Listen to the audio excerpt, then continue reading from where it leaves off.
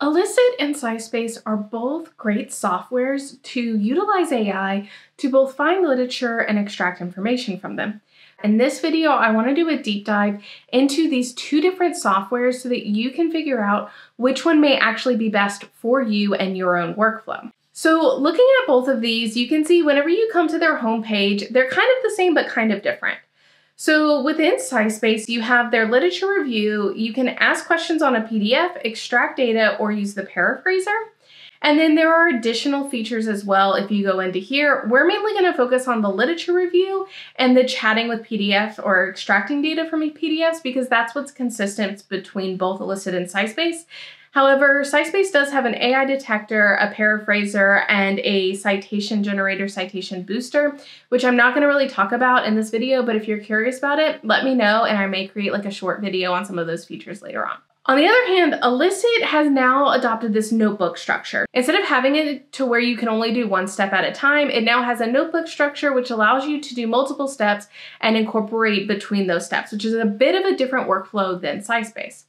So I'm going to go ahead and add a notebook title in here, and I'm going to do this literature search on steroid analysis by ion mobility. So now we can use the find papers in Elicit or the literature review in SciSpace to find articles relevant.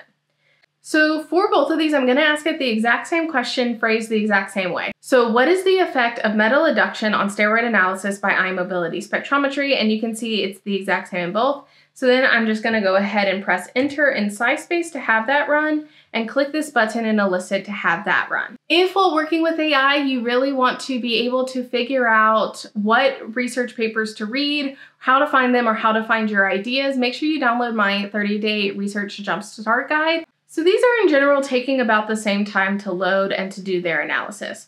So the first thing we get is a summary up here, and then we're going to get different articles relevant. So we can see that some of these initial articles are the same. As we go down, what we're finding is that these are not as related to metal adduction. So like this one's metal adduction, but not in steroids. And so we're kind of losing the ability to be as close-knit to the question that we asked. We really have 3 articles or papers here that are really relevant to the question that we asked.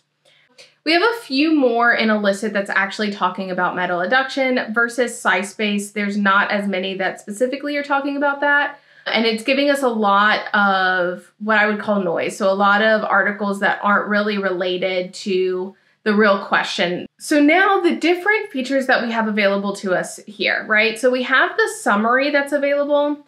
And then it gives us the different papers and it gives us columns or insights from these papers. So you can see there's different columns here. So I can add in columns as well.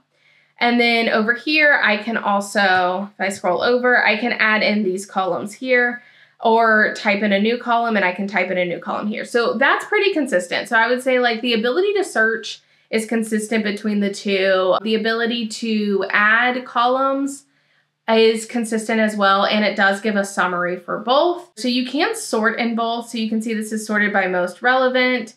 This one's also sorted by relevance over here.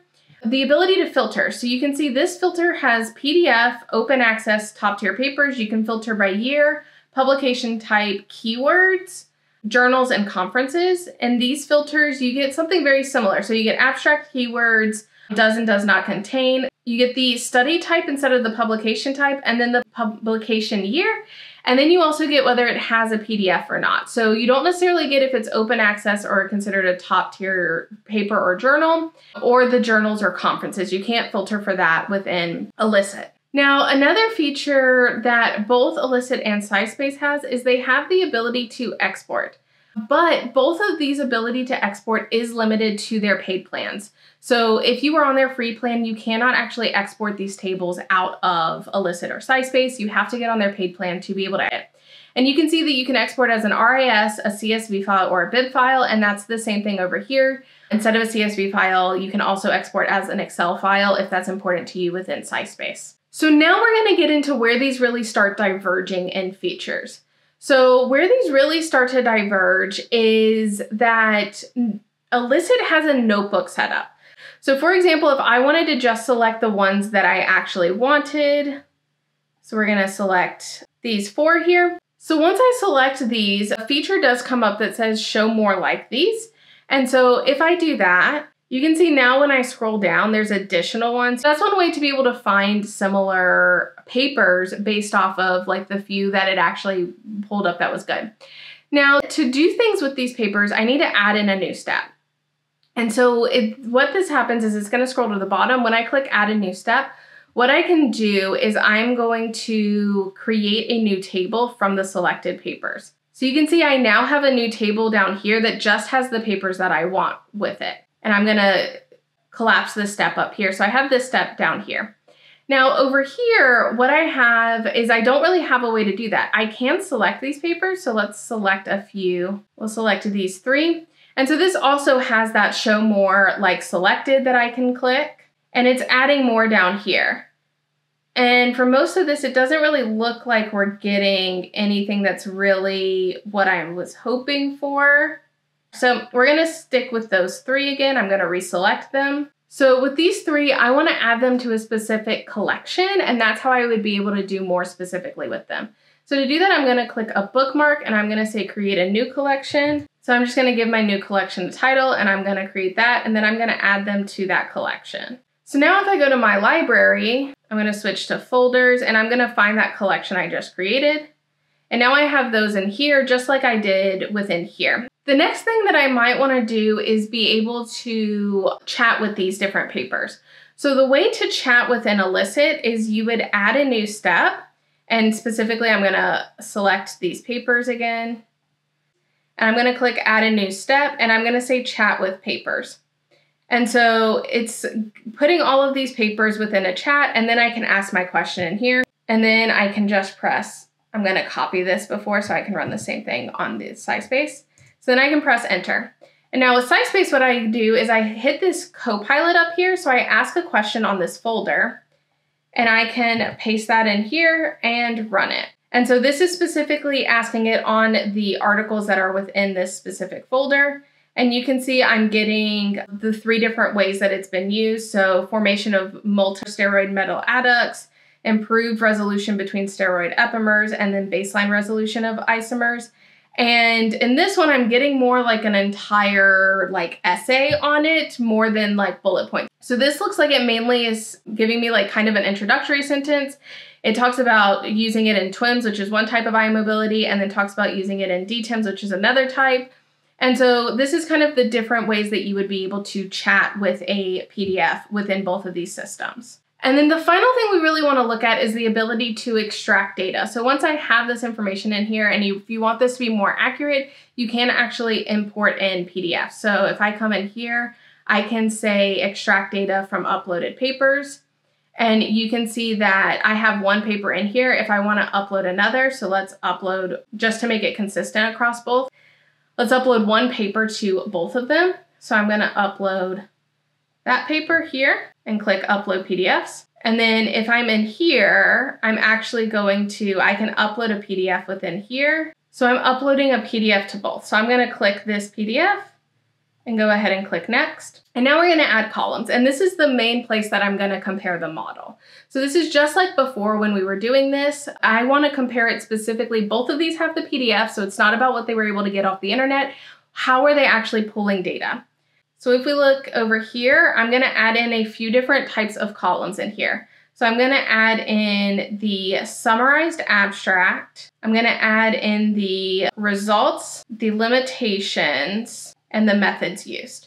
So I'm going to do the same thing here. I'm going to add the summary, the main findings, the methods used is going to be methodology, and then the limitations. So let's compare specifically for this one paper. How does it do on these different things? So now I'm going to look at the summarized abstract. Ultimately, all of these are really similar between the two. It's just kind of whether you like it as a full text or as the summarized abstracts. And you can see here that it does give you these citations and you can locate it within the PDF, which I think is something that's kind of different between Elicits and SciSpaces.